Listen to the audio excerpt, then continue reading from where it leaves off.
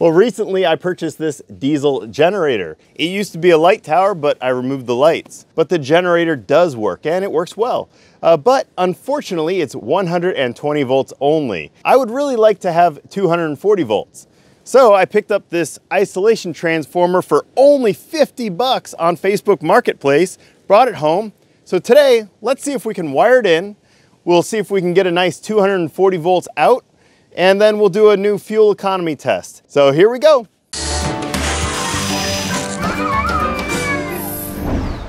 Hi everybody, I'm David and I'm on a mission to take my house and garage off-grid. Now most of the year I run on those solar panels behind me, but in the winter we do need to run a generator. So I like running some generator test videos for all of you. This is a nice little 3-cylinder liquid-cooled Kohler engine connected to a 6 kVA 120 volt generator head. It has a 32-gallon fuel capacity for the tank on board. It used to be a light tower. The lights didn't work, and that's why I was able to buy this unit for $1,000.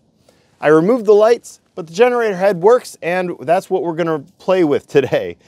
In a previous video, I ran a fuel economy test, and it was 7.7 kilowatt hours per gallon of diesel. Today, we're gonna wire in this isolation transformer. This is a 10 kVA 1-to-1 isolation transformer, so it should work really well for our application.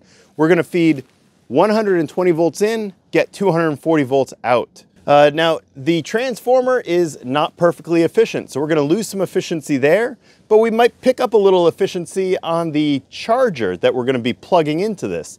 The charger likes 240 volts and runs more efficiently at 240 volts.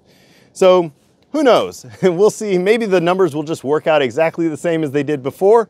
Maybe it'll be a little better, a little worse, but we're gonna run the test. We'll find out together. Well, here's the isolation transformer. I picked that up for only $50. It has 1-to-1 wiring, so the primary and secondary coils have the same number of turns.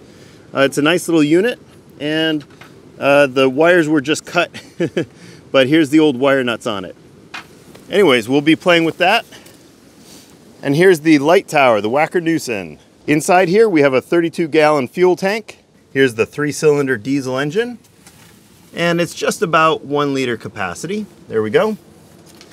And it's liquid cooled, nice little unit. We'll come around to the other side. Inside here, this is the 6 kVA generator head, which puts out 120 volts only. In a previous video, I made this custom extension cord, and that's what we'll take apart and wire into the transformer now. Inside the garage, we're doing some wiring on this transformer. And here's the label. It's an old General Electric. It's a 1-to-1 transformer, meaning the primary and secondary coils have the same number of turns. So we can feed the primary coil with 120 or 240 and get 120 or 240 out. Somebody's already wired it as 120 volts on the primary side. It says right there, connect H1 and H3. And if we look at these wires, we've got H3 and H1 put together with a big electrical split bolt there. And over here, somebody's connected H2 and H4. So right here is where we need to feed our 120 volts in. And then over on the other side, we get our 240 volts out right here with a neutral. So all that's wired up. We're going to take our box here. I've already removed everything. And we'll probably just tape the box on or tie it in place and get it all wired together. And then wheel this whole dolly mess out by the generator and wire it together and run our test.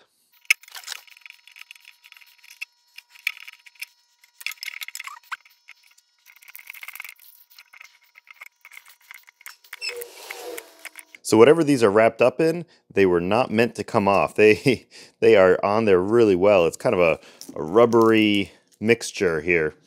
So I'm going to try cutting it off.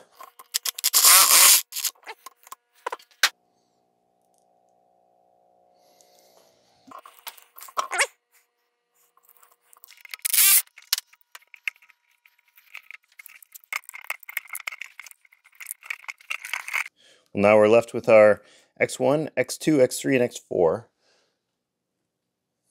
And Now these can be wired up for 240 volts. So the instructions on the secondary are to wire the X2 and X3 together. So these ones, X1 will be L1, X4 will be L2, and then X2 and X3 get wired together as the neutral.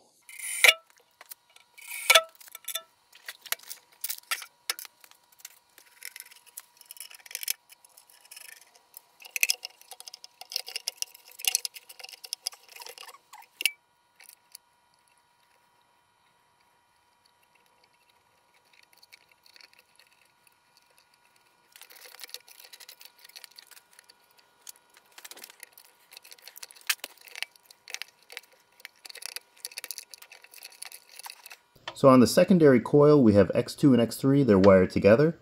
This puts the two halves of the electrical coil in series with each other so that we get 240 volts out.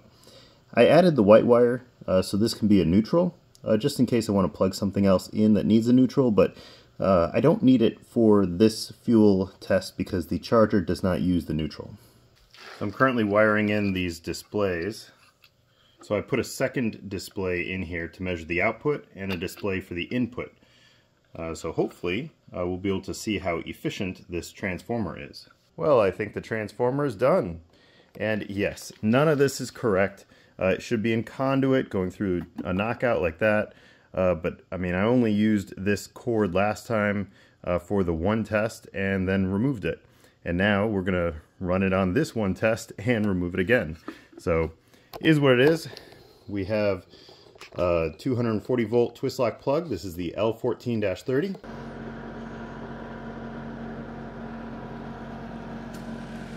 Inside the garage is the battery pack, and the wires come out here and go to this Victron Smart Shunt. That is measuring all the power flow in and out, and I can read it with this app on a cell phone. Then we'll follow the wires over here, and we have the EG4 charge verter. And we just are using one with this test because we're running 240 volts. The cord is going to come over and plug in. So we're going to plug the cord for that charge verter into this 240 volt plug. We're going to be able to see the electricity coming out of the generator and into this transformer, and then out of the transformer and into the plug. We'll have a metered amount of fuel after we start the engine and let it run a little bit, warm it up. I will start the timer and reset the history on the Smart Shunt once the fuel reaches 5 quarts. We'll end when the fuel reaches 1 quart. So I've got both the supply and return fuel hoses for this 3-cylinder liquid-cooled diesel engine. That's the entire setup.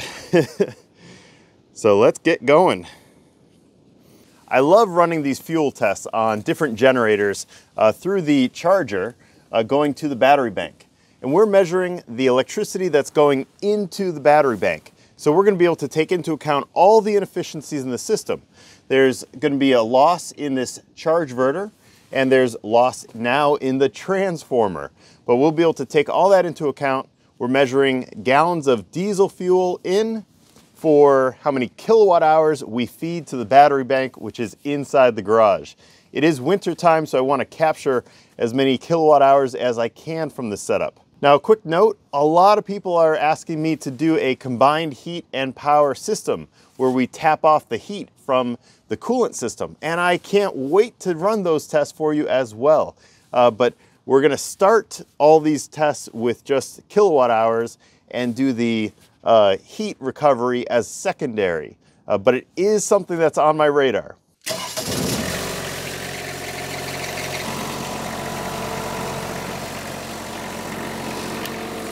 Okay, with the main breaker on. So we have 119 volts going in. The transformer itself is consuming 83 watts, well, plus these displays. And then, can we see that? 240 volts out. That's exactly what we want. All right, now this generator has a 120 volt generator head. Its main circuit breaker is 50 amps. So I'm going to be playing with the settings a little bit and wanting to make sure that we don't exceed 50 amps at the 120 volt side. So we'll be monitoring that. I might have to change something on the charge inverter to make sure we get there. The 90 amp setting on the charge inverter seems to be working out pretty well. We are maintaining 45 amps on the generator head right now. So I'm gonna leave it the way it is. And once that fuel level hits 5 quarts, we'll begin the test.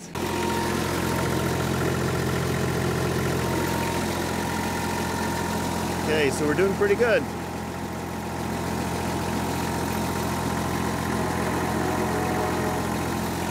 All right. How we doing? That looks good.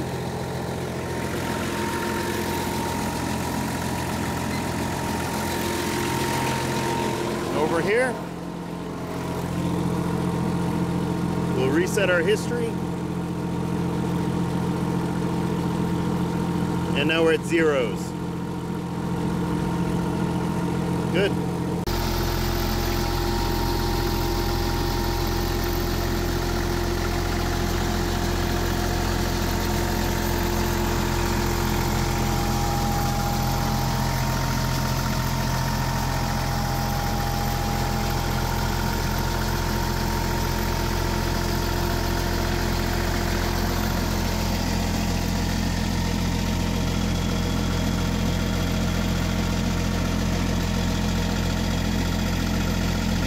Well, this has been working out excellent. We've been maintaining good voltage. An hour and 41 minutes.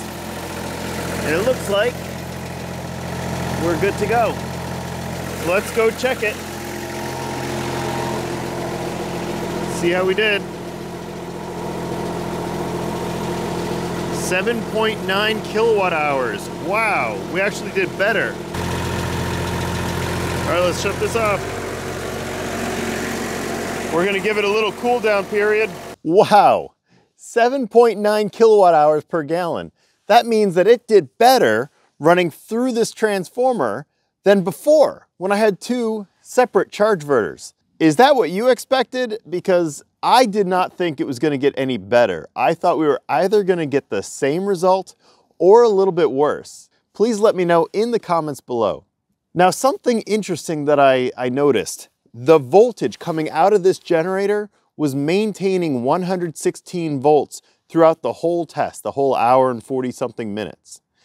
Now before, we were maintaining about 111 volts, I think, on the test last week, which means that the voltage was maintaining better, but nothing changed. You know, I didn't adjust the throttle, the capacitor's the same, you know, everything about this generator is the same. So my only guess is that because these are power supplies, the charger charging the battery is a power supply, and power supplies do not use all of the sine wave evenly. They chop just the top and the bottom. So they have a very low power factor. So I'm guessing that the inductance in the iron core of this transformer helped smooth that out. But it's just a working theory. I don't know. I'm not an electrical engineer. But hey, we got better results than last time, so that's great. Maybe I'm going to try to see if I can mount this permanently on the tongue of this generator or something, because now that I know it's worthwhile having it, I might keep it. If you enjoy these videos and appreciate the time it takes to set up and run these types of tests, then please give the video a like, subscribe to the channel, and share the video with others you think might also enjoy it. Thank you so much for watching.